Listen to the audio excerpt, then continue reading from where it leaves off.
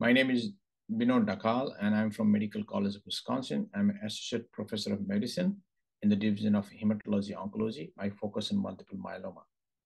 Multiple myeloma is a disease that affects about 1% of the patient population in the US. And there is a lot of advancement happening in the multiple myeloma space, and the landscape has been changing quite a bit. I will focus on the treatment of relapsed refractory multiple myeloma. So the simple way to kind of understand the complexity of the treatment in relapsed refractory multiple myeloma is dividing that into early relapse and the late relapse. So by convention, when you say early relapse, patients who are 1 to 3 prior lines of therapy, and the late relapse in patients who are more than 3 prior lines of therapy.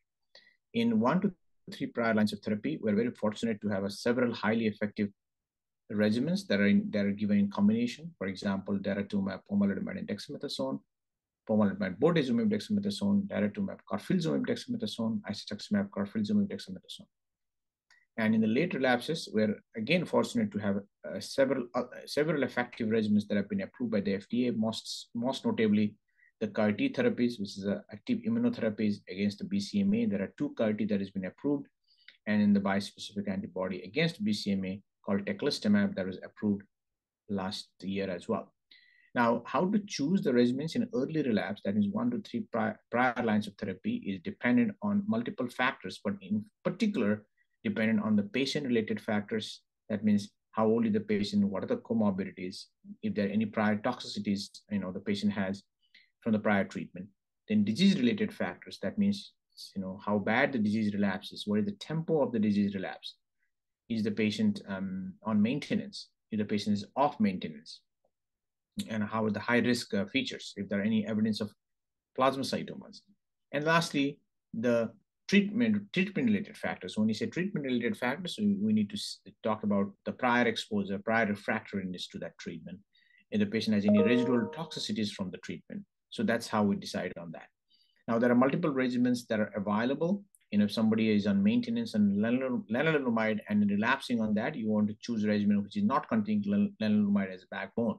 For example, treatment like daratumumab, pomalidomide, dexamethasone, or daratumumab, carfilzomib, dexamethasone, isatuximab, carfilzomib, dexamethasone. If somebody is on off maintenance or is not on any maintenance, you could still choose lenalidomide containing regimen like daratumumab, lenalidomide, dexamethasone, carfilzomib, lenalidomide, dexamethasone, and so on and so forth. So that's why you have to decide based on that aspect. And for the late relapses, as I said, there are bispecific antibody. There are some particular patient population that would meet the criteria for bispecific antibodies. And there are CAR-T, 2 CAR-T that has been approved. One is called cilta-captazine autoleucel, or cilta-cel, which is the study that the drug that the product that we are investigating in CARTITUDE-4. And the other one is ID-captazine viclucel, or ID-cel. And in addition, there are other drugs like selinexor, either is in combination or along with the dexamethasone and bortezomib.